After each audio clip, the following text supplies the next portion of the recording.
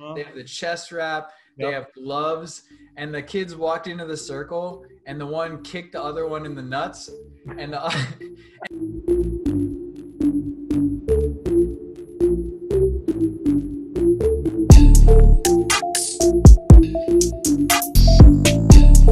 Welcome to the Casually Fit Life podcast. What is up, everybody? I'm Anthony, and I'm here with the coolest guy I know. You must be talking about me. I am.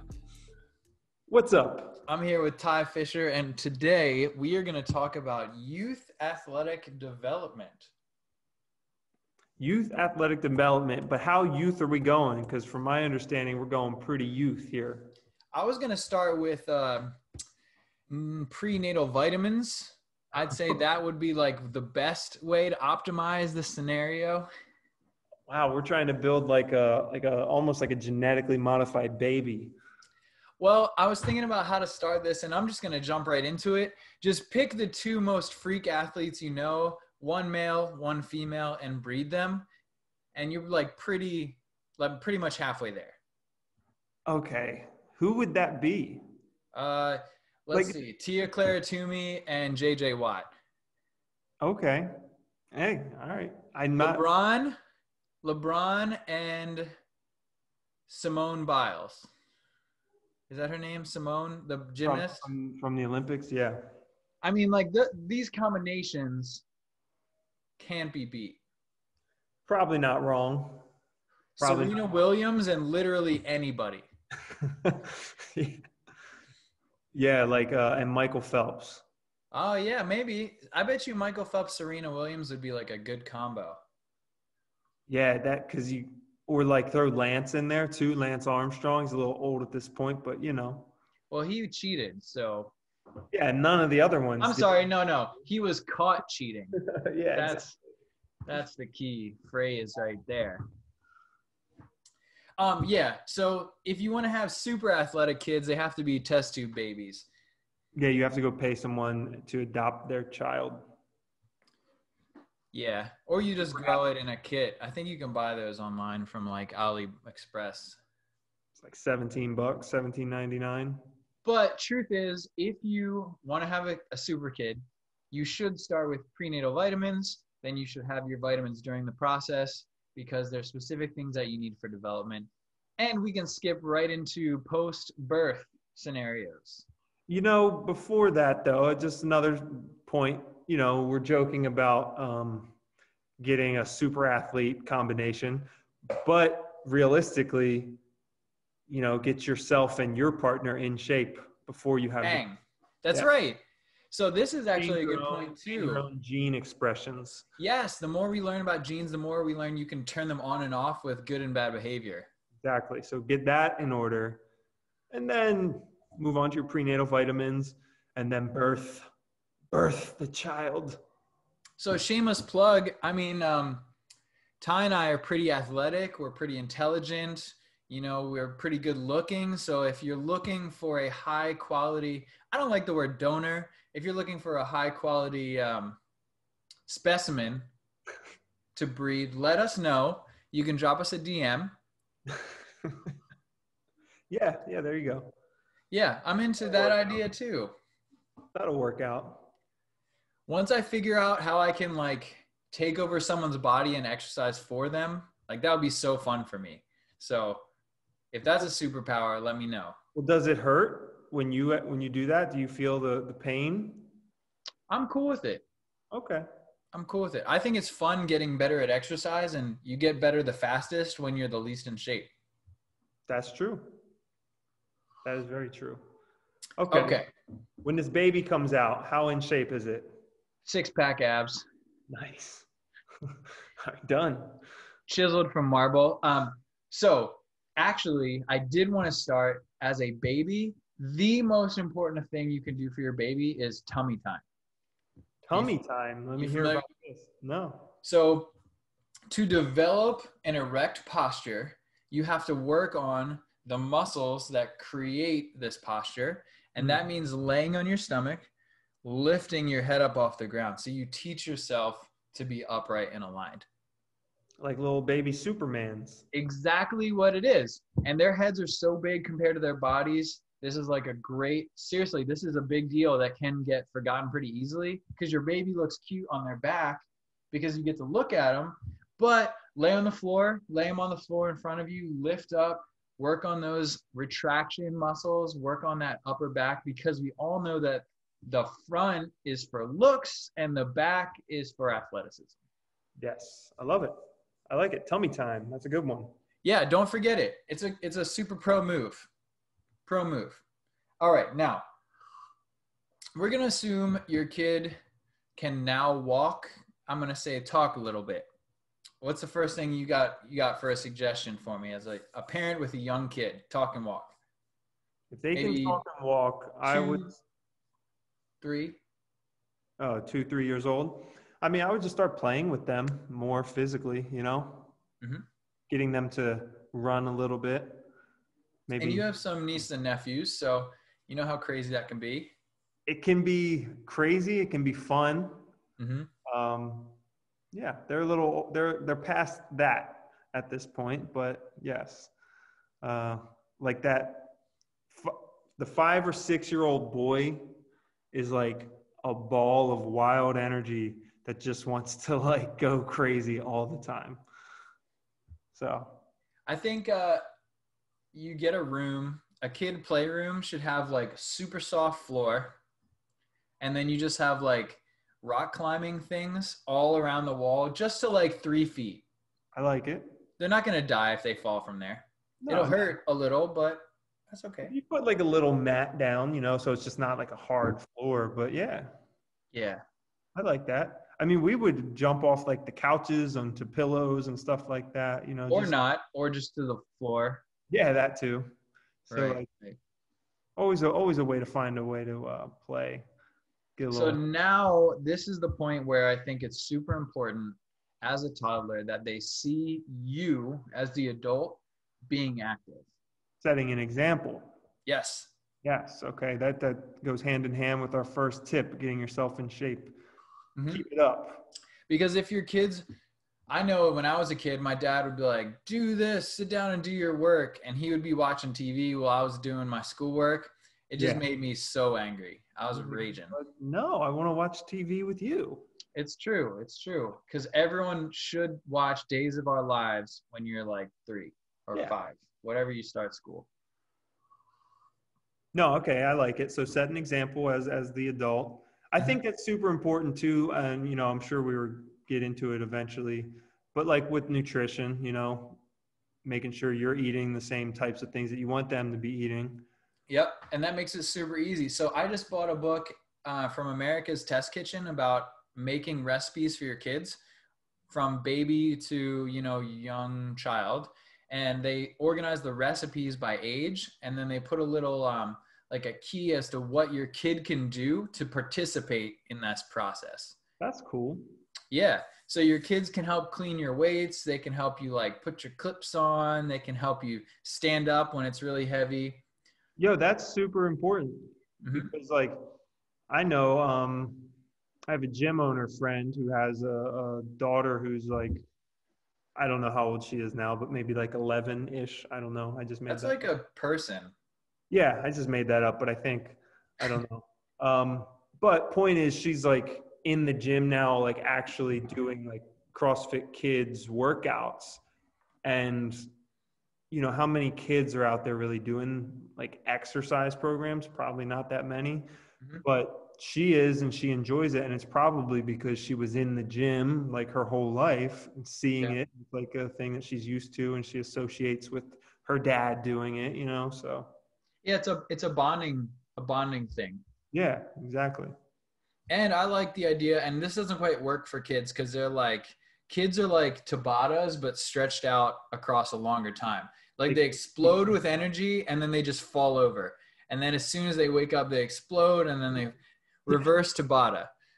Yeah. So what's cool is that you can teach your kids to you do your exercise and then it's totally cool to hang out and play on the iPad. Or like we do our work, we play around a little bit, we have some broccoli and some cauliflower, and then cool, let's lay down and watch a movie. We can be chill. Yeah, I like that balance. I think that goes with there's been a trend I think where parents start their kids in sports like really early, Yeah. but not just like in sports, but in a sport. Hmm. Particularly, like my kid is going to be a basketball player at the age of 7. And so we're just going to have him in basketball and only basketball until they make it to the NBA kind of thing. Hmm. And, some people will make it to the NBA, but that's like Most won't. 1%. So I think in that same notion of, hey, we can go hard and then relax and enjoy other things. Also, not trying to get too serious about anything in particular at such a young age, right? Yeah. Like Uh-huh. don't stress that you're going to the NFL or you're going to be a this or that when you're older. Like it's just about having fun. Yeah. You just don't know. Yeah, you don't know. And right now it's just about having fun and building lifelong habits, which tend to happen at this young age. Yeah, so getting them involved in your life fitness wise is cool. Have them pick a workout, have them do the workout with you, just have them run around and play. And there are some really cool toys for kids, and it's like a toy barbell and a toy box. And I saw it was a half-pound dumbbell rattle, and it's too cute for me. I can't do it. Yeah, I've seen those like barbells, and they even have like the kettlebell, which is to me that's the funniest one because like you need it to have a little bit of weight to actually do what a kettlebell does. Yeah, They don't. They're just like an empty plastic thing. it's fine. It's fine. But it's funny. I love it. Yeah. Now, one of the things that I would love to do as a parent, and I don't have kids, but hopefully I will soon. Um, my kid, I need to, and this is probably going to be super hard. I need to let them go and figure out, like, make mistakes on their own. I need them to like go onto the ground and fall or try and climb up to something and then like take a tumble and then get up and do it again so that they can do it. Yeah. I've thought about that too, like trying to do that as a parent. And it does seem like that's going to be hard to do, you know? Yeah, yeah, But I think my parents were great at it. I think they were just like, whatever. We're not going to even watch you. You'll be fine. you were the youngest though. Yeah. Yeah, that's They're true. like, we already succeeded a couple times, so like if this one works out, bonus points. Exactly. Right. No, I think my parents were great at it from my perspective, but Nice. I do think about that sometimes, how that's got to be hard. Yeah, and you gotta encourage them to try it again, which is Hmm. going to be hard too. You can do it. Like let's do it again. Let's try it. Let's try it. You'll be okay. Yeah. People might frown upon you teaching your kids to juggle knives at 3, but whatever, they'll learn. Yeah, probably. They can only make 10 mistakes. That's it. Yeah, exactly. Now, I did hear that you have to introduce a food to a kid 10 times at this age or earlier for them to acquire a proper like respect to taste. And what are we calling this age again? Where are we still at? Like, Toddler. okay. Interesting. Yeah, I know that it took me a long time to eat and like certain foods. And now, like, there's a barrier. You cross the barrier, and then you're like, cool, I'll literally try anything Yeah. because it could be good. Yeah, that's true. Um, I would say, have you ever thought about trying to just keep certain things from your kids as long as possible? Oh, Like, yeah, sugar and like desserts and sugar for sure. yeah, like you'll sneak into another room and, eat a cookie, but you will never even let them know that cookies exist. Yeah, until they go to their first friends' houses and they have an actual heart attack. That's what I imagine would happen if someone was like, bro, I got a bunch of cocaine, but we got to do it right now. Yeah. I've never done it before, and I feel like it would just cause me to explode. Never have sugar before until you go to your first sleepover, and that's it. I'd like to raise my kids with a primarily vegetable heavy diet to begin with. Yeah, I think that's good. Yeah, and I think that would force me to do a better job of making vegetables and having them on hand. And honestly, I would just do like they have these cool little pouches. If it was up to me, I would just make different vegetable purees and just hit them so you can get like your day's worth of veggies as quickly as possible. Yeah. Yeah. Get it over with. And they probably taste kind of good. But if I'm also the kind of person who would drink like a 3,000 calorie shake and then just drink coffee the rest of the day, but that's probably not the best idea. Yeah, I'm definitely that person also. So anybody want to toss that idea around? That's why I stress those vitamins, guys. Take your vitamins, take your multivites. All right, so let's move up past toddler. And now I want to talk about this kid can follow directions. They can have a conversation with you. They can give you some feedback. So this is like elementary school, maybe a little earlier, depending on the speed of development, because everybody's a little bit different. Mm-hmm.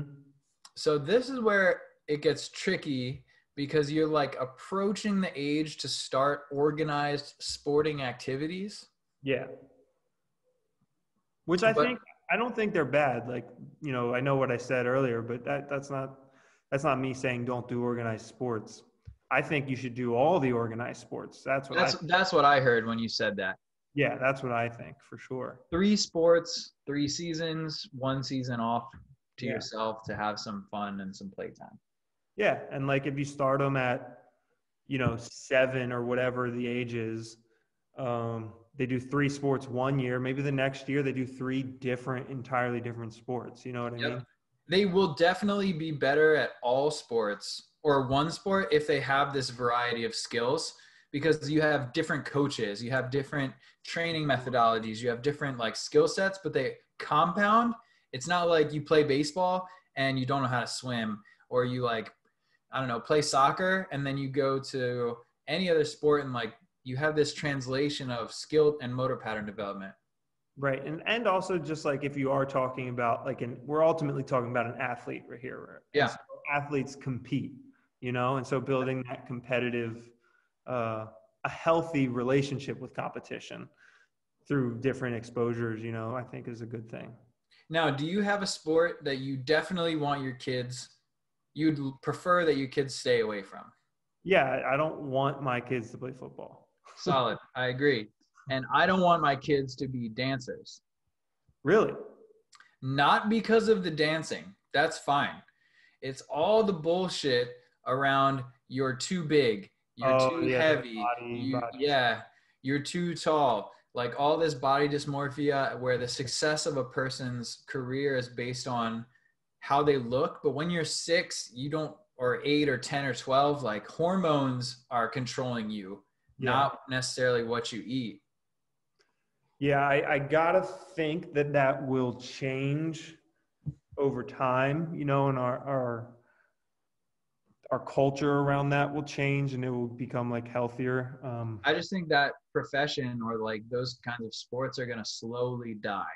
Same, but I think it'll change, because like when you say that, what I hear is like traditional ballerina, like. Because I think that's a very big thing in that world. Yeah, I think like deep, like Russian origin or like Eastern European young women. Anytime you want to be like a professional, like ballet dancer, or maybe like a Broadway dancer or something. I have no experience in this, but I think they do stress like that like very thin figure. But I think that's going to change, And wrestling has some of that disordered eating in men. Yeah. Now I love wrestling. I love the idea of it. I love the skill set. I love like learning to be in physical contact, like non-sexual physical contact, I think is lacking in most people's lives. For sure. I actually, we're talking about this disordered eating thing here. It's weird. I don't know if this is accurate or not, but I think that the disordered eating that comes from wrestling tends not to be as centered on like how you look. And so therefore, at least in my mind, it seems less harmful because it's more like performance associated. Like, how can I compete in this weight class? I have to cut weight, but I gotta be above that weight, naturally, and then cut weight to get down to it. So I can perform better in that weight class. as opposed to, I don't like the way I look. I don't feel comfortable in my body because people tell me that this isn't attractive. You know what I mean? Yeah. I brought those up because I feel like dancing and ballet in general is a female centric and wrestling is more male centric. Yeah, But you still have both sexes having problems associated with calorie intake because the standard that they set. for sure. Yeah. It just seems to me that the one in the dance world is a little more like mentally harmful. I could be wrong, could be completely wrong about that, but like mental health wise, it seems like that one's more harmful. Now, we did talk about wrestling, so I'm gonna pick. I'd like us to pick three sports that would be prime, and I think wrestling for a young child is, or any sort of contact martial art. Yeah. I like wrestling because it's not striking. I like non-striking martial arts because striking is violent, it's aggressive, and grappling is you can scale it up or scale it down. Mm-hmm. So I think you pick jujitsu, you pick wrestling. I'm not that well versed in them, but pick a non-striking martial art, and that should be one of the sports your kids should do. Yeah, I would 100% do that. I wouldn't be worried about them doing like the striking ones either, to be honest with you. I would actually, just at this point in my life, I've never done martial arts really, and I've only recently like started to dabble in them. I would love to have my kid try like a little bit of everything in the martial arts world. Mm-hmm. The ones that make sense to me anyways, but yeah. So I would pick a grappling sport. I would be okay with boxing and taekwondo. See, I just don't like boxing because the goal is to punch somebody in the face. Yes, so I agree with you, but at such a young age, like I don't know how aggressive it gets at that age. Like I I don't actually think, just watched a video of these kids, and they look so cute. They have the head wrap, they have the chest wrap, they yep. have gloves, and the kids walked into the circle, and the one kicked the other one in the nuts, and and it definitely didn't hurt, but the kid just turned around with his hands on his hips, walked out of the circle, and laid down and just started pounding the floor with his hands. I really felt that. So I like it though because I think again I'm not worried about them getting seriously hurt at that age, but I think people in real life will try and punch you in the face. Yeah. And Definitely. it teaches you how not to get punched in the face or how to handle it when you do and not be like freaked out or overwhelmed or whatever. So what's your second sport choice if you have one? I like basketball, so I would probably have them try out some basketball. Yeah, so I had wrestling and then I had a ball sport, and I don't care really which one, but people should know how to throw, catch, and kick. Yeah. Yeah, I mean, throwing is really only going to come from baseball, probably. Football, you could do rugby. Like, I mean, you still learn how to handle a ball and pass it in different ways. That's true. But I don't want them doing football. Scratch that one. I want to get them into it at a young age and have them have a really bad experience so that way they don't want to do it anymore. Nice. Or you just show them the movie of like, you show them a bunch of playlists of people getting paralyzed playing football. Yeah, Jesus. Soccer's a good one though too. I'll go with that one. Yeah, I've seen some crazy football injuries. Yeah, same. But soccer, Rugby's so much better. It's just football without pads, right? what, rugby? Yeah. Yeah. Yeah, I don't know. I've heard that that's less dangerous. Yeah, I don't actually know the stats, but I think when you give someone a helmet or covering, it becomes a weapon. Yeah, that's the same action. That's the same sort of thing that they say with like boxing. They say it would be safer if it was bare knuckle. Yeah. Yeah, that sounds a little crazy, but I'm open to it. Yeah, I'm open to it.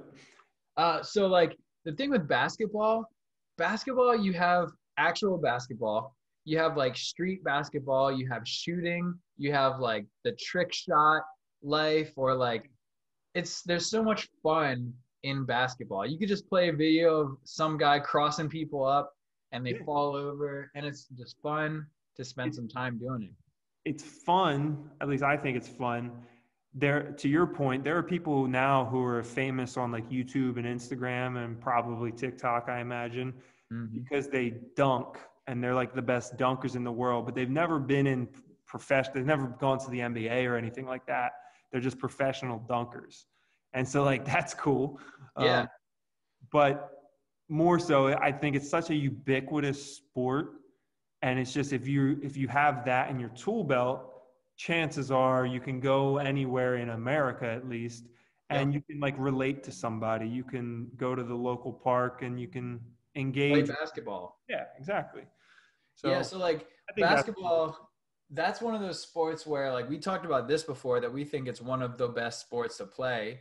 The barrier to entry is a basketball. literally, Yeah. because there will be a court, like there's a court near your house guaranteed. Yep. Free court near your And you house. could probably, even if you looked around long enough, find a basketball.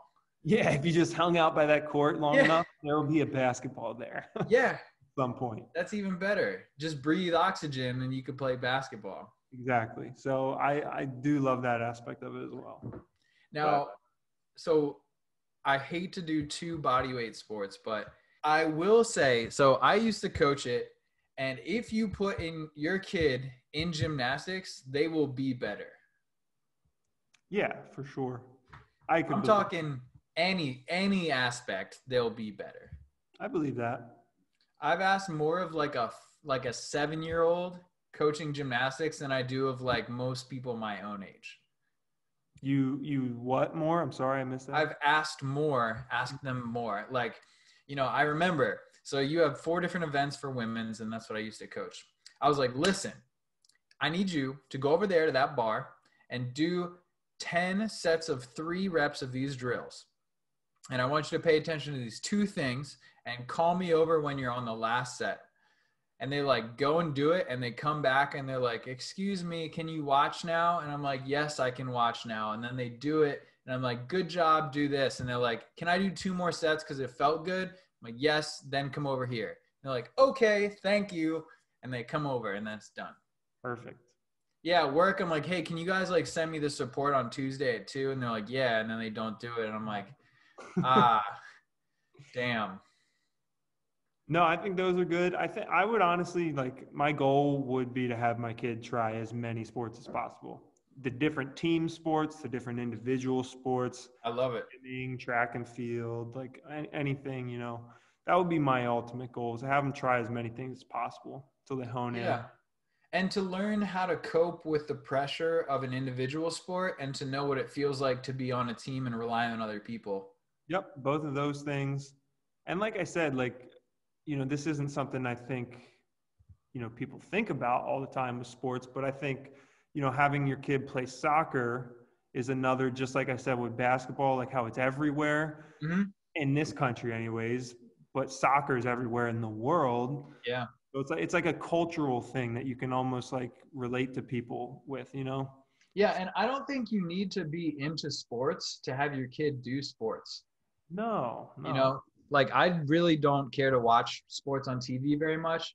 I like watching highlights because those are amazing. Because you're like me, I'm the same way. Like I don't follow sports, but we're just into like athleticism and the physical lifestyle and everything. So you're impressed when you see something that's like a crazy play in football or something like that. A home run is like pretty impressive because you get to walk to score points.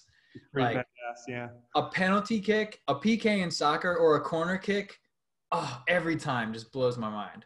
Yeah, because like you don't play soccer, so you maybe don't know exactly how hard that is. But because you've done so many like physical things in your life and you know how hard it is to master something, you're like, okay, I have an idea of what went into being able to do what he just did. How much work. Yeah, exactly. Now, at this point too, I don't think you have to join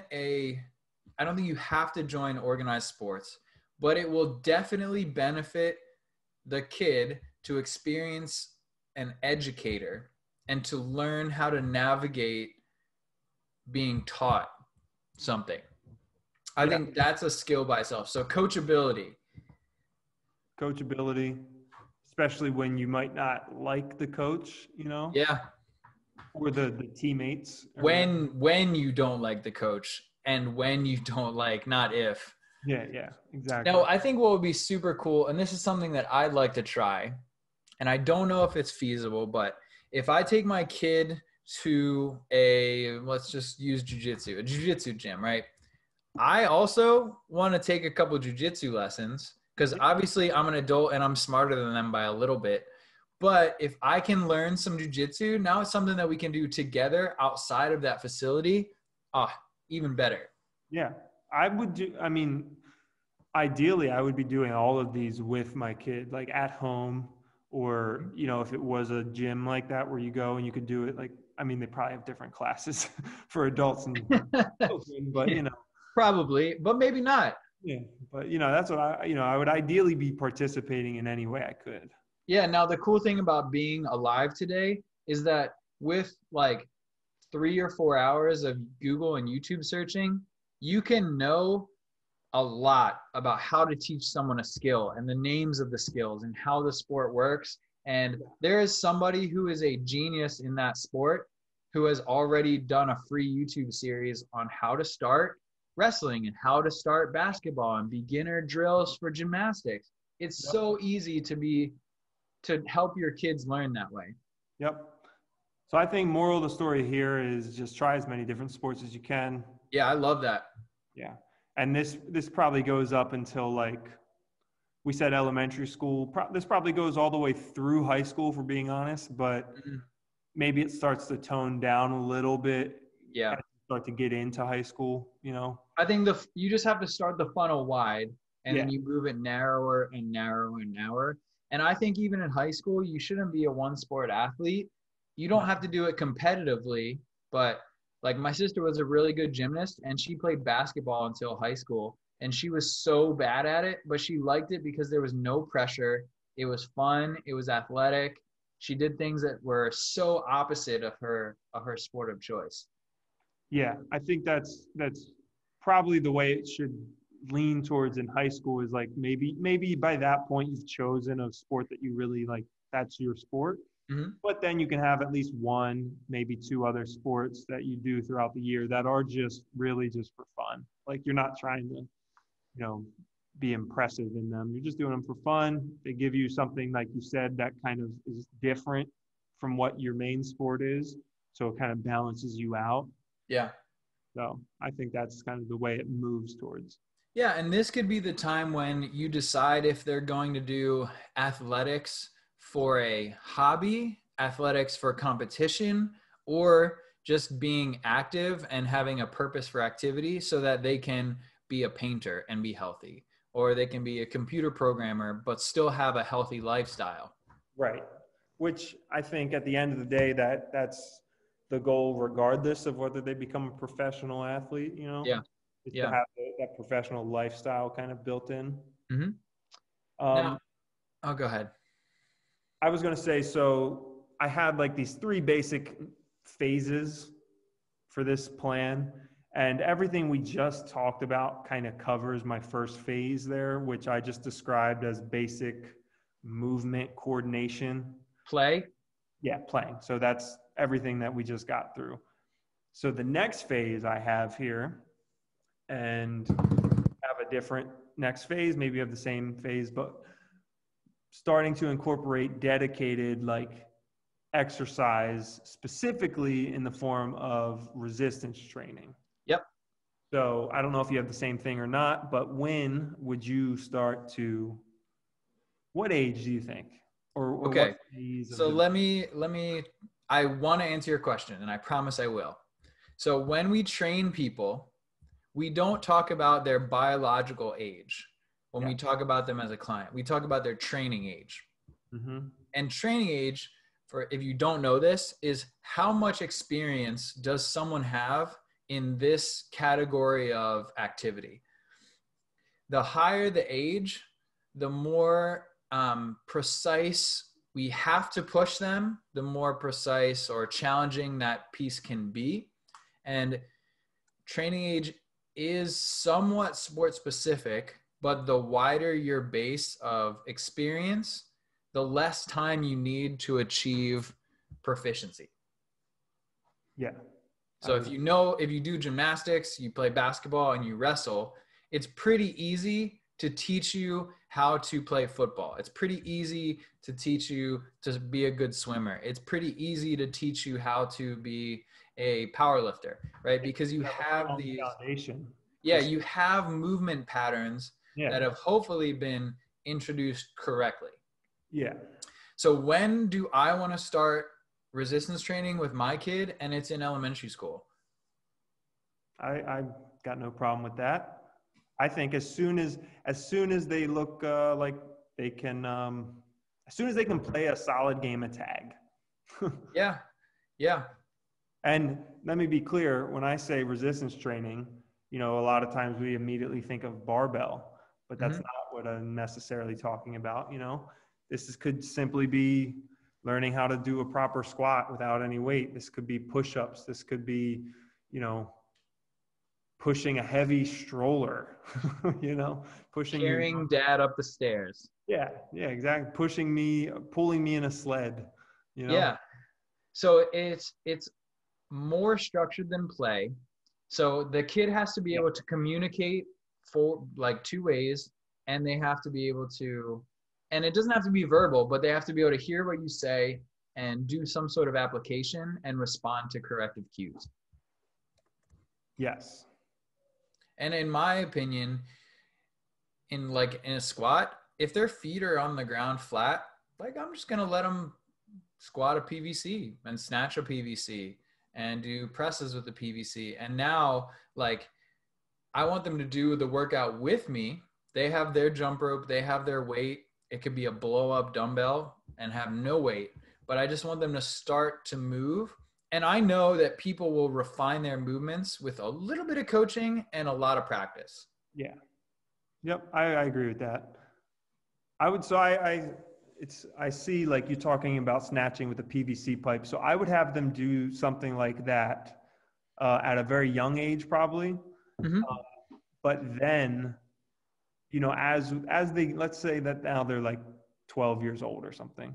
Mm-hmm. So they're like starting to really start to develop here, and they have some decent motor control now.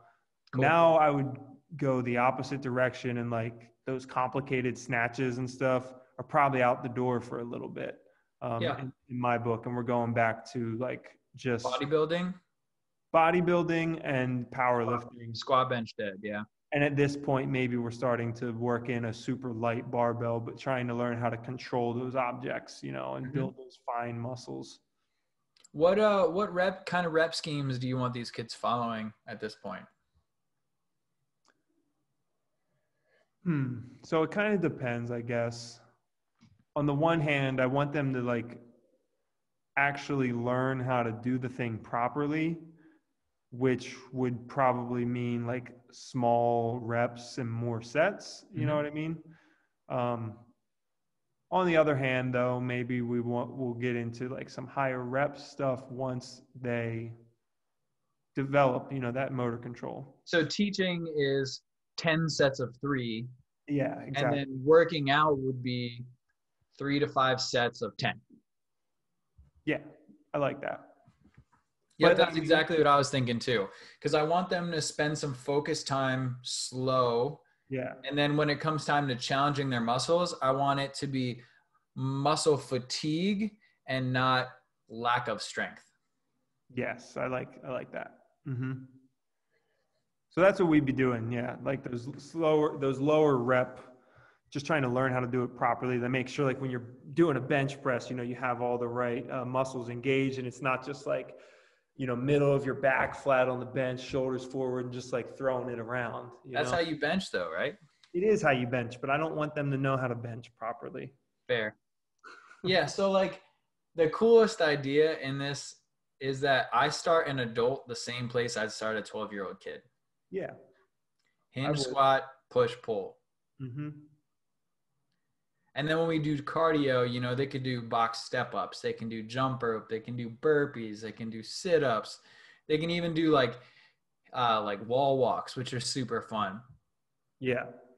At this phase of the development, though, like like when you're just starting them, again, let's say 12 or 13 or whatever on like the barbell type stuff.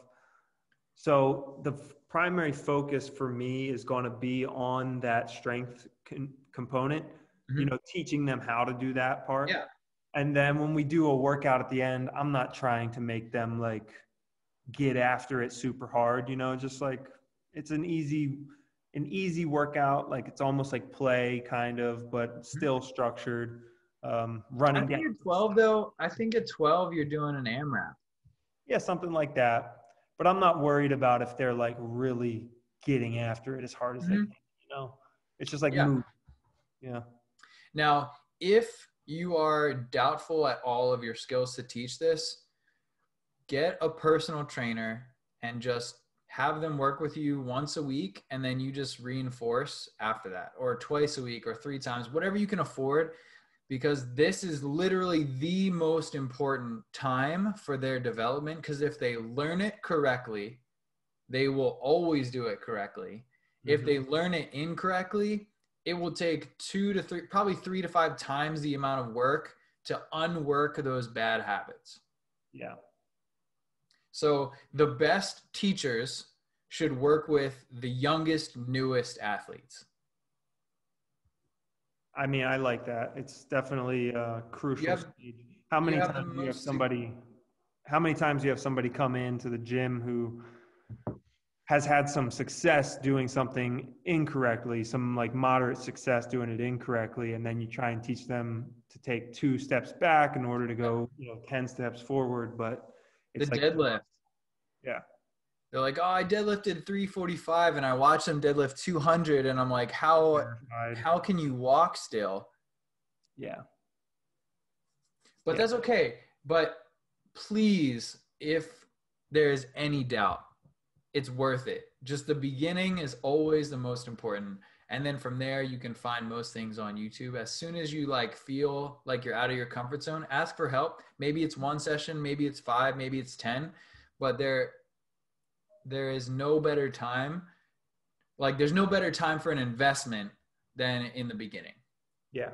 I know we had, there's this kid who worked with me when he was like 14, 15, 16 Mm-hmm. in the gym. Like we did personal training at that age. His whole family would come to the gym and do CrossFit, but he would do personal training with me.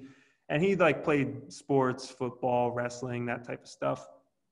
And like at the time, you know, when we started working together, you know, I basically taught him like how to do all the basic movements that we're talking about, got him up to like doing power cleans and snatches and Nice. some more advanced CrossFit movements like muscle ups and stuff like that over the years. But now like exercising is such like an integral part of his life. It's like so ingrained in him. Their whole 2-car garage is like decked out with exercise equipment. They go, Nice. he's 21 now, I think. And they go like hard in the gym as a family now, like in their garage gym. Does And he coach at the gym? no, no. But yeah, like it's like so, it was such like a formative experience, I think. And it was, Mm-hmm. and you know, obviously his family does it too, so that was a huge thing. Like, you know, it's not like it was all me. It's like he saw his father doing it and everything. So, but yeah, learning how to do it properly at that age, the kid is strong as an ox. It's crazy, like actually crazy. That puberty power. Yeah, so Primed for success, and then puberty just kills it for him. but okay, I'd say like what are we now? Are we getting into high school here? Is there anything you want to points you want to make for like a 12-year-old? So I don't think that there is a wrong time to start teaching them squat, bench, dead, pull up, but I do think there's a time to teach it wrong, and it will negatively impact them big time. Yeah, I think there's a time. I don't think there's a wrong time to start teaching it or doing the movements. I think that there is a time, and you phrased it as like when they could take that input and actually do a correction, and like respond to it. I think that's when you actually start getting into the fine details of like of using a barbell. You know, up to that point, we're probably not using a barbell until they can take those corrections. Yeah. Or even like dumbbells or anything, really, unless it's like super light. One of my favorite tools for this would be a band that goes around the knees, a mini band. Oh, yeah, just teaching that external. Oh, man, it's such an easy, cheap fix. And I can't imagine there's like almost no movement where your knees caving in is a good thing. You don't do those squats where your knees come in? Only on occasion. I do these squats where I point my toes like out as far as I can, but then I also try and touch my knees together, and then I squat down. Do you have any ACL left? No. No. Man, you could probably really twist it then. Yeah, I get some good rotation there. It's good. But yeah, that's a super easy, cheap fix, and give them a super light band. It's basically enough to say like, hey, don't succumb to this. It's just like a tap on the leg. It's a super easy life hack. And then have them do more pulling, pull-ups, bent over rows, body rows, one of my favorites, band pull-aparts, to create that, like, you just did tummy time. And for all you podcasters, I'm like slouching to build into that erect, vertical, tall human being. And you'll make them taller. Everyone likes a tall person. I guess I wouldn't know. Me neither. Me neither. No, I do like that though with the band, because honestly, you know how often I've seen videos of like professional athletes, like who are like top tier professional athletes who are crazy athletic. And then you see like a slow-mo of them, like a training video of them doing box jumps and their knees are like banging together almost every time. So that person is a bad investment. But they're also like, I'm talking, I've seen this with like, you know, the top. Do you know who RG3 is? Who? RG3. I think his name is Robert Griffin. Yeah, wasn't he a quarterback maybe? Well, I've I watched. don't know. So I'm pretty sure he has 3 ACL tears under his belt. Yeah. But if you watch his combine footage, of course he tore his ACL. His max height jump, his feet are shoulder width apart, and his knees are just caved in and tapping each other. His cutting drills, you see that knee just like, wow, wow, wow, wow. Some coach fucked up real bad. Pardon my bad words here, but wow, that is a failure on a strength and conditioning coach or a sporting coach for not recognizing it and putting him with the right person. Yeah. Dude, and honestly, I think jumping is where you see it easiest. Mm-hmm. Like a box jump. If you're standing in front of them when they box jump, you can, like how they land on that box or even how they take off the ground. That's where you see it the easiest, I think.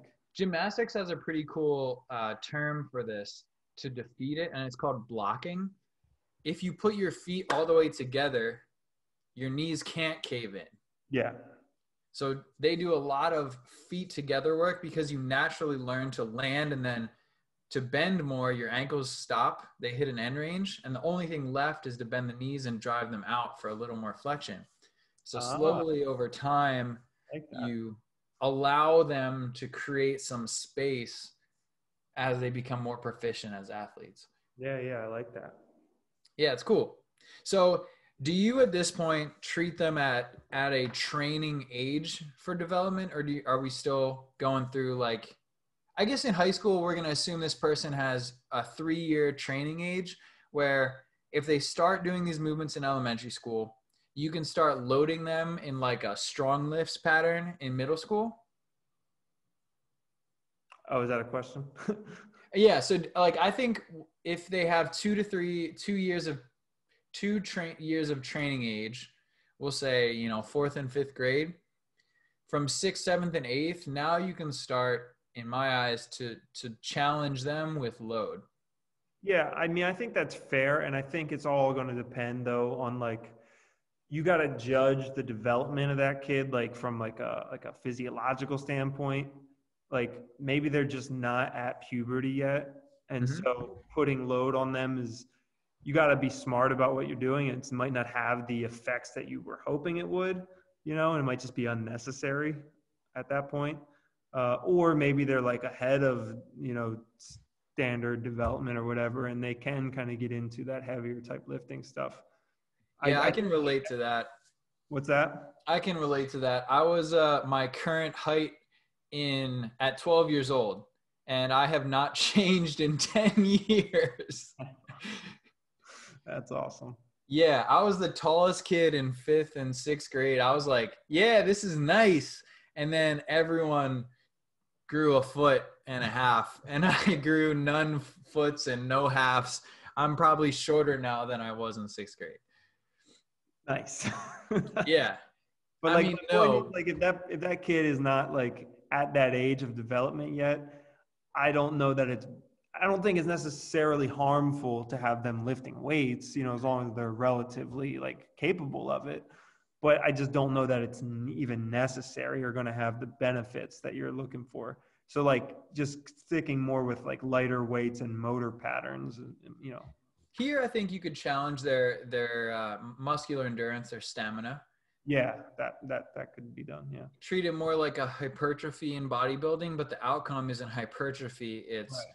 muscle endurance and extended motor control under fatigue. Yeah. And as we know, you can get stronger without adding muscle mass. So Yeah, that's like the goal. Get yeah. as strong as you can and keep your weight as low as you can. Yeah. So That'd make you a pretty damn good wrestler. it would make you a good wrestler, right? Yeah, so still stick with those squat, bench, dead. Do some pulling, high reps. They should be pretty good at pull-ups as kids. Kids are pretty light. Yeah. I mean, remember the, what's it called? The presidential fitness test or something like that? Oh, the worst. You had to do pull-ups and I think I got 7. Nice. That's pretty good. I thought it was pretty good. Yeah. I don't think you were a skinny kid. That means you were strong as hell. No, at that point I wasn't, I wasn't chunky always.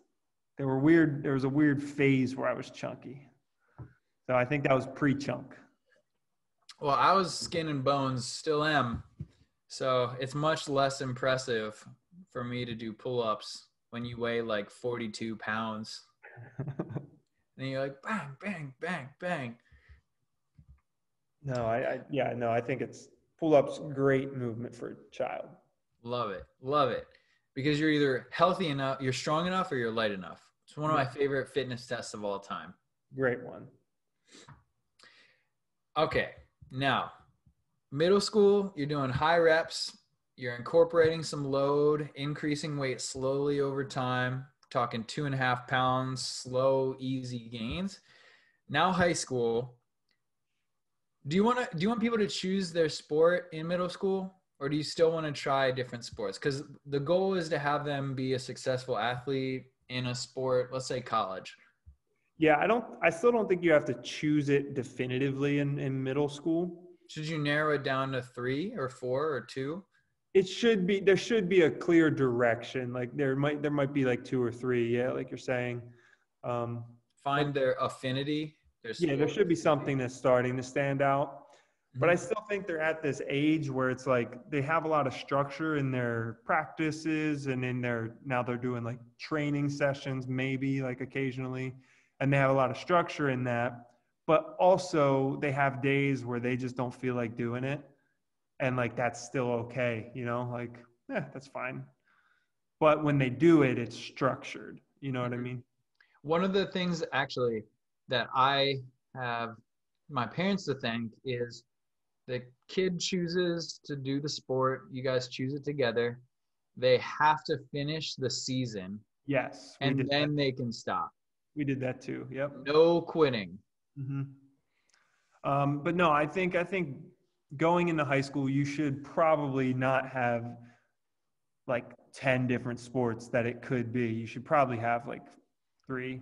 If you have 10, then it's really none. It's really none. Exactly. I guess that's a good gauge. Like if you haven't naturally narrowed into something that you like to do at this point. And you're good at. Yeah. And you're good at, then, maybe it's not going to work out. Maybe it's something else that you haven't tried. Yeah. Yeah. Yeah. I've heard this saying up more than a few times. Like oh, the best player in a sport that would ever live never played basketball. Like the person who was born to be the best basketball player of all time never picked up a basketball in their whole life. Yeah, it's probably true. Well, I mean, Michael Jordan is pretty exceptional in that case. But yeah, the idea is the same. You know, your kid could be the best painter and they're like okay at football and then they become a professional football player, but they would have changed the universe as a painter. Yeah. No, I like that. That's interesting. But I don't even think so. If you're going into high school and you have like 3 sports that you could potentially be going into for college, I still don't even think you have to like only do one at this point. You know what I mean? Mm-hmm. You probably don't have to get like that serious to the point where you're only doing that sport and then maybe like a super light fun one for off season, but not putting anything into. Probably Track. not like junior year, you know? Yeah. That's a good point too. I just lumped high school as one big group, but track is a great multidisciplinary sport. Swimming is a great multidisciplinary sport. Yeah. Keeps you in shape, gets you doing something else. Training different sports is good for your body because it gives you a chance to recover. Yeah, well, that's another note that I have here, kind of, is that you know, we think about like off season, in season, and like how training should relate to that. And Kelly Starrett has a really good video that he put up like a couple months ago. I think he called it the training continuum or making sense of the training continuum, something like that. But anyways, what he gets at, he sums up like this idea of like off season transitioning to in season and how your training should look. And that's kind of like part of that is like you're saying, playing another sport during that off season. But it's basically as you move towards in season, your training sessions, whatever you're doing in the gym, should be a complement to whatever you're doing in the field. So it should correct for whatever it is that you're missing from playing your sport. Yeah, and that's a profession, those decisions. Yeah. But like you can take that idea and kind of expand it into what we're talking about here with 2 sports. Mm-hmm. You know, whatever your off-season sport is should complement that main sport. It shouldn't just be like, oh, I play basketball and now off season I'm going to go play travel basketball. You know what I mean? How many times? I mean, we're not that old, but we've seen that a million times. Yeah, I know. The season ends for school and now they play travel ball, and then the season ends for a travel ball and they do like heavy pitching coaching, and they're not even like a good pitcher, but they just keep getting pounded with the same movement pattern 10 months out of 12. Yeah. But I can think like if you're like any like land sport, basically, swimming would be a great complement to that.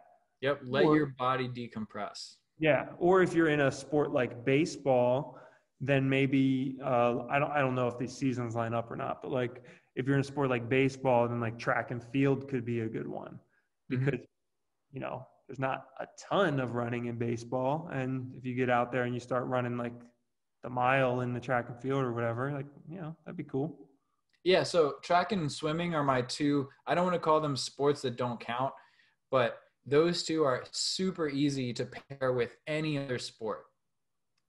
I could see that. So, I mean, especially track because everybody runs, you know what I mean? Like you might not be fast, but you run. Yeah, it's good for your heart. Yes, it's good for your body. But swimming, on the other hand, is maybe a little bit more like skill specific. But hey, you can just jump in on the end lane. Nobody's going to pay you any attention. We have been there. Yeah, you come in last place. It's fine. Yes. Embarrassing, but fine. It's fine. So I think those are 2 easy filler sports. They don't have to be the only ones, though. Yep. You know, and your gym time and your in-season sport time, if you imagine a set of scales, the time should be opposite. So the more time you spend on your sport, the less time you need to spend, or the less time you should spend in the weight room. And then as your sport goes out, you increase the time and intensity as well. So you shouldn't be setting PRs during your sporting season. That's silly. I If think you, that's a misconception though sometimes. Like it's easily missed, in season, like this is when everything counts. So I got to work harder, I got to go hit the gym harder. yep. So I think that's a common mistake. Yeah, and swimmers are like the key, like because I've never heard someone talk about it this way except for swimmers and some long distance runners. But when they're about to compete, they swim less and less and less and less, and they call it a taper because your body needs to heal. Yeah. Adaptation is made in recovery from sport and or training. Sport is a little bit different because it's skill based and not biological based, but your gains are made when you sleep. You reinforce those motor patterns. When you eat healthy, your body recovers and sleeps better. Yeah. Swim less, do your sport a little bit less, focus on the lower intensity stuff. So if you feel like in season you're in the gym and it's easy, like that's kind of what I'm shooting for. Yeah, that is what you're shooting for. We're greasing the wheels, we're redoing the motor patterns, we're reinforcing things so that as soon as you're done your season, we can ramp up and you didn't miss out on training. You don't need to be retaught. Right, exactly.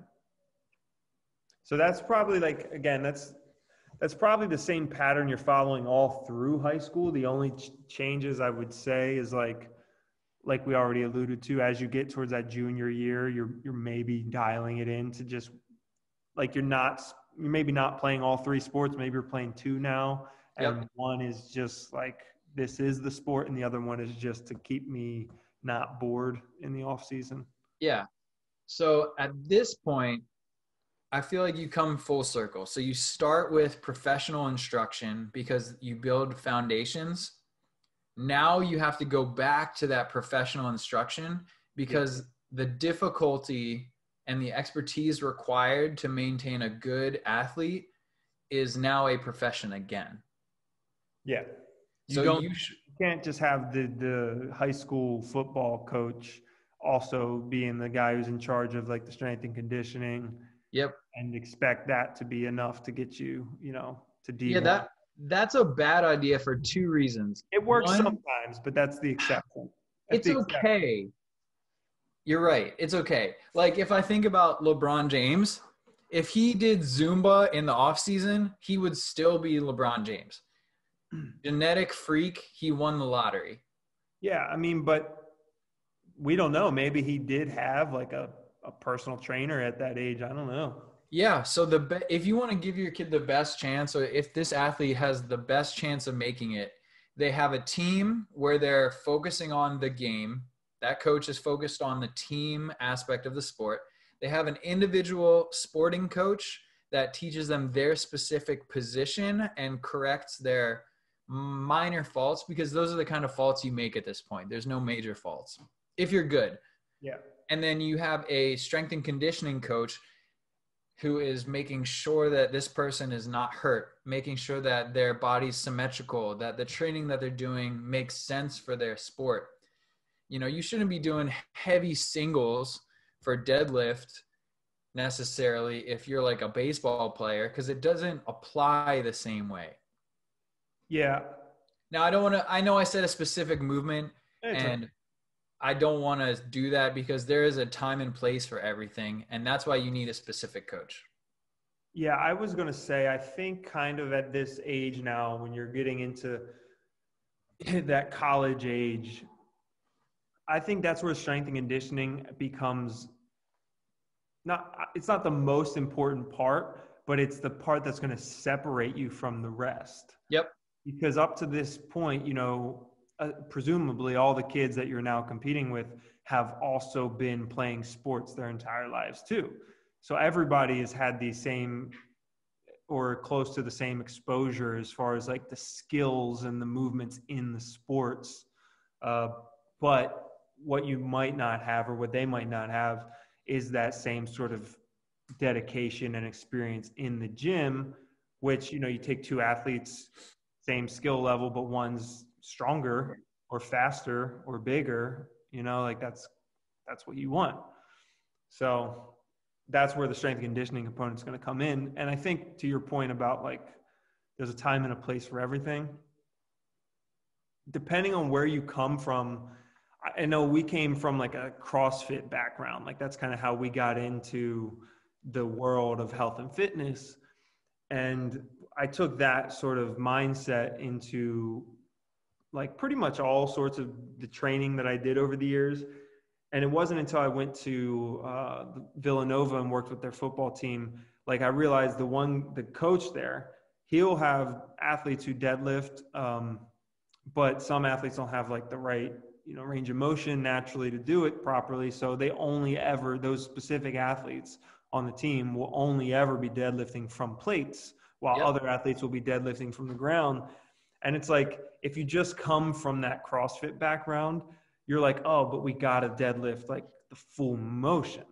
But then you're like, wait, these are football players who they don't care about doing Diane, Yep. They're just trying to be better at football.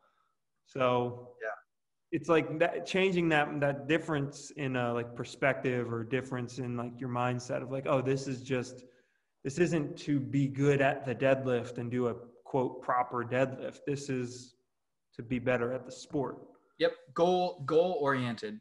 Is what I'm doing focused on making you a better swimmer, making you a better basketball player, or is it focused on making you a better gym exerciser? Right. I mean, the two have some crossover, right? Good motor patterns make you a better athlete, and the easiest way to build good motor patterns, the alphabet of sports, is in the gym, is in the weight room. Yeah. No, I would agree. Sports are words. Front squat is a letter. I like it. Yeah, that's a pretty good, easy metaphor. Now, this point in high school, you're a junior. You're right. Things get serious then because people are looking at you. Yeah. There is no excuse to not be strong, and there's no reason. Like if you go to college with no weightlifting experience, it's going to be a little tough transition, because even if those people are the same size as you, collegiate athletes have weightlifting built into their sport program, and you will get bodied. You will get pushed. You will get shoved. People start to play a little bit dirtier. Even in high school, two people, same size, you're right. One person works out, they will dominate just because of their fluency in exertion. Yeah, for sure. Mental toughness will be higher because you've tested that and made them challenge their mental abilities in a blasted cardio workout. You hit college, people get strong as heck. They get really strong in college. Yeah, they do. And another point there to it is, like you said, like the strength and conditioning component. If you're at any D1 school, like there's a strength and conditioning, there's a robust strength and conditioning like program for each sport that's there. Yeah, there's a person in charge of that specific sport's strength training program. And yeah, for all of the D1 ones for sure. And then, even if it's not D1, like still you're going to have some level of that. So if for no other reason other than, hey, if you don't know how to do this, if you don't have experience in the weight room, well, you're going to have to do it a ton in college. And that's going to be really hard to do if you don't have a ton of experience with it already. It's going to be a lot more stress than it needs to be physically and mentally as well. Like you're trying to learn how to do all these new things, and your body's taking a toll that it's never taken before. And now you're also trying to compete in your sport. And every coach, and this is a point that I think should be applied across the whole age development. Every coach punishes their athletes with conditioning. I hate strength and conditioning as punishment. Yeah. It's the absolute worst. That's funny. Yeah, it's true. It doesn't make you a better athlete. It just like pisses everybody off. Yeah. Dude, I remember he had this like, what's it called? Like it's like a climbing thing. Like you have the handles and the Versa climber. Yeah, the Versa climber. That used to be the thing. It was like do whatever, how many ever feet on that, like a couple thousand feet or something like that. A couple thousand? Oh my God. I can't remember exactly what it was, but The sprinting, I hate it. I hate sprint repeats. I understand why you're doing it, but people get hurt doing those yeah, things. yeah, They pull a hammy because they've been doing a drill and they stop and they're doing a walkthrough and they're taking their time. Your body cools down. You're training your mind, which is good. And then the coach is like, oh, you guys aren't paying attention. Go run 2 miles. And then everyone's like, uh-oh, my hamstrings, my calves, my knees, my shoulders, everything. They fall mm-hmm. apart. Yeah. So if for nothing else, learn how to do all that stuff, because you may be punished with it. Yeah. And even if you aren't, you're still going to have a lot of exposure to it. Mm-hmm. So I think that if you're in college and you are doing supplementation, college is the time to do it. I think high school, you need to pay attention to your diet and try and do it on foods and not pills. Yeah, for sure. And then when it comes to high school, you could do like protein powder and a multivitamin. Pretty simple. Yeah. In college, now you're talking creatine. You should be taking a bullet of vitamin D. You should be taking maybe a B complex. This is where you can start to play around with it. But in college, as most high schools should, but I don't know if they do, in college, there is a dietitian who works with athletes. Yeah. See them. Just start working with them immediately. Check in with them often. Check in with them regularly. Even if it's not going to change too much in the game today, it will increase your longevity as an athlete. And college athletes can still get away with eating like garbage. Yes, for sure.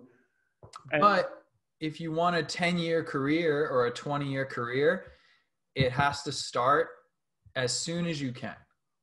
That's what I was about to get at. Like, if the ultimate goal here is to have a career as an athlete, like a professional career beyond college, then that means you have to get drafted, or some sort of selection process you have to go through by the time you're done college, basically. So now's the time where you have to start taking advantage of every piece of the puzzle that you can. Mm-hmm. Because the longer you wait, it's never too late, but it can be too late. Yeah. I mean, we've heard the crazy stories of the guy who doesn't get drafted in the NFL until few years after college or something like that. Mm-hmm. He's late 20s and now he finally gets to the combine or something. Yeah. But that's even rarer than making it to the NFL in the first place. You know what I mean? What was that movie with Mark Wahlberg? Invincible? Yeah, where he's the kicker. What was it called? I forget what it was called. It was called Invincible, I think. Yeah. I like that movie. Irreversible. You can't be turned around. I don't know. Man. Yeah, that was a cool one. That was a good one. Now, can we talk about pain and injury for a little bit through the whole process in the beginning, from the very beginning? Let's do it. Baby, toddler, they're going to fall and get bumps and bruises. But if they're holding specific places, even in you made a mistake. Yeah, I could see that happening with a elementary school age kid. Mm-hmm. If a parent's having them run a lot of drills or do a lot of training or something, and they're walking around my knee hurts, my shoulder hurts, that's a problem. Yeah. Kids are going to say, oh, it hurts. But if you hear the same complaint 2, 3, 4, 5 times, 2, 3, 4 days in a row, you have to back off. Yeah. Through elementary school, they shouldn't be sore. They shouldn't be tired. They should be eating a lot. They shouldn't be sleeping more than normal. And I'm saying normal because I want you to know what your kid moves like or this kid moves like. But there is no acceptable pain level through that elementary school point. I would say even through middle school, the only thing you should really be experiencing, maybe, like you said, was soreness. Yep. So soreness is the only thing I'm willing to accept, and it shouldn't be often. Once, twice a week. Yeah. And it's important to communicate the difference between pain and soreness. one of the most easily recognizable things for soreness is bilateral, pain is unilateral. Yeah, that's true. You know, my hamstrings are, maybe you'd even hear the word tired, like fatigue in middle school, because I know that I think there's a difference between being tired and being fatigued. Fatigued is like neck down, tired is neck up. I like that. You know, after you hit a hard workout in the morning and then you like on a weekend, or you do a double day with a little break in the middle, or even after we did our level 1 seminar, like my body was done. It was ready to call it quits. I wasn't going to fall asleep, but I just wanted to lay there on the couch with my arms out and just kind of chill out. Yeah. I think, I don't know if it's the same, if what you're saying here is the same, but I would say like even in the middle school age, that fatigue shouldn't be that common either. Like on like a system wide level, like soreness is one thing, but like if they're like depleted, that's maybe pushing it. Yeah. And it might be the training isn't the factor. Maybe it's the food, maybe it's the rest, maybe it's the school, because they're student athletes. They're not athlete students. So brain function takes priority, student before athlete. Right. But once you move into high school, now is when they need to be communicative, and I'm cool with them being sore all the time. And I'm even okay with accepting a little bit of sport-related discomfort. Yeah, like an ache or something. Yep, my shoulder hurts a little bit. My elbow hurts a little bit. I'm thinking of like a baseball player, you know. But these are things that we can get ahead of if we're aware of it early on. We can correct it, like without like crazy intervention. Yeah, communication is key. So the sooner and the earlier they can recognize that it's not both sides, it's one. It's not after one workout that it just hurts. It hurts after each workout for consecutive days in a row. And there are people for sports teams to take care of this. There's PTs, there's athletic trainers. Like your strength and conditioning coach should have a good feel for this, but they need to know even from the very beginning, like, how do you feel? What does your body feel like? Do an inventory. You know, your shoulder's good. Can you move through range of motion? Like in high school, I'm okay with a little bit of decreased range of motion from soreness. You know, a little bit of decreased performance from being sore, which is good, normal. Once you get to college, it has to switch again so that you shouldn't be sore from your sport. You should have a dedicated recovery plan is what I'm looking at. Okay.